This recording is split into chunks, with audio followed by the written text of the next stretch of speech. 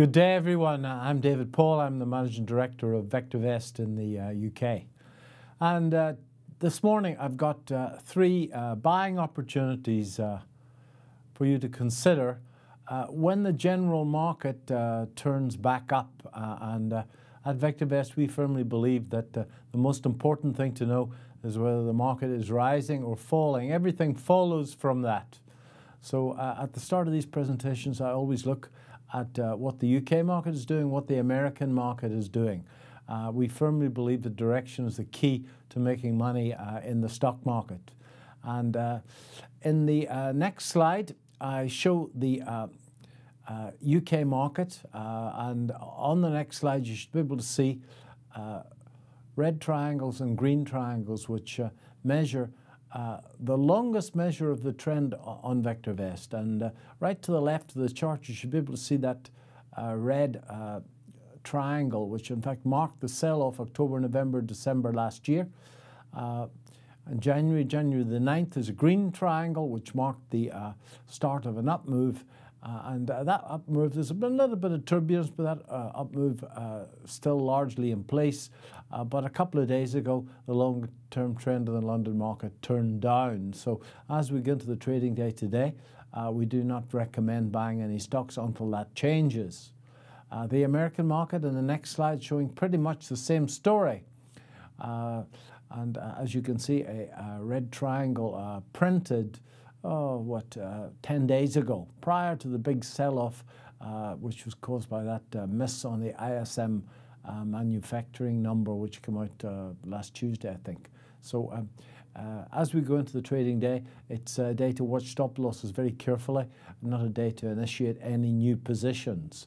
But when the bottom finally comes and we get permission to buy stocks again, there are three stocks that I think are worthy of your interest. The first one is a share that we've done exceptionally well in the next slide at VectorVest. It's called Games Workshop. And at VectorVest we started to buy into the share way back at about £13. Now it's soared since that, in I think April this year it moved up very strongly out of that little consolidation. It then pulled sideways over the last month or two in what technicians refer to as a flag pattern. And those technicians who count waves will see 5 waves within the flag, which is pretty much a textbook. It then broke, come back and kissed. In other words, the old resistance became support. And over the last, week or so, when the general market has been falling hard, there's been no sellers in that share at all. To me, when the general market starts to turn again, there should be another strong run up in Games Workshop. So I'm certainly holding mine and looking for when the general market turns up to add to that position. That up move that you can see on the chart, which chart is referred to as a flagpole, that should be repeated. So lots and lots of room for upside in Games Workshop. Some very good news out as well.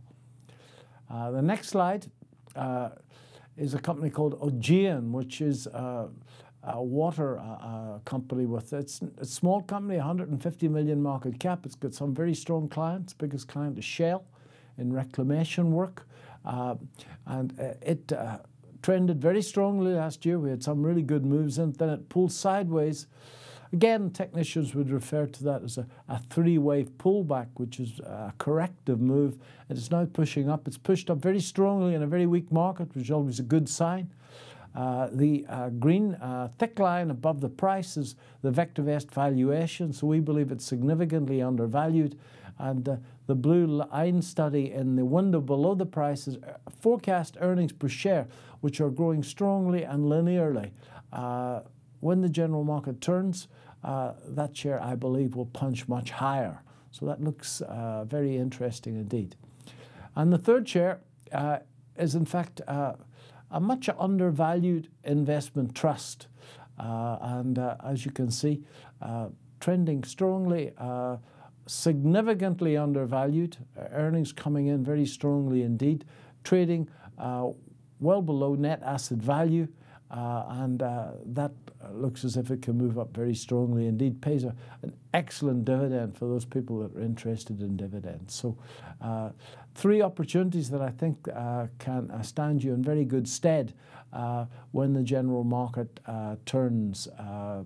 General markets had a couple of strong days upwards, but still not enough to confirm a new trend on the upside. So one has to be very careful, and I'm certainly being very careful, watching stop losses carefully until we get permission from the overall market to start buying shares again. When you follow the rules, you get very lucky indeed.